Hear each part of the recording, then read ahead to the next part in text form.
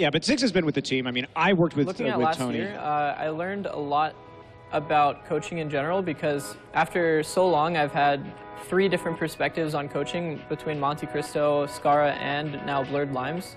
And I feel like through all of that experience and all of that knowledge I've gained, I can finally turn the team into like what I want it to be and what I deem is the best. So looking at last split, I feel like we had a lot of strengths based on teamwork that no other team had. And I feel like overall that is what I want next year to be about. And it's all about, you know, everybody building each other up and everybody playing as a team. We have a really, really good focus as a team. And we always, know what we should be focusing on. It's something that we train quite often. So everybody's pretty set on our goal, which is always going to be the game and not necessarily the crowd before the game. When we prepare for a team, we make sure that we look at every team's strengths and weaknesses so we can find the best way to approach that team with our strategy.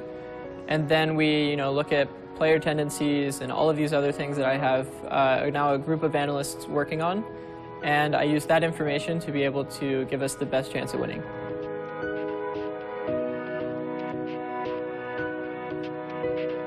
I am Tony Gray and I'm the head coach of CLG.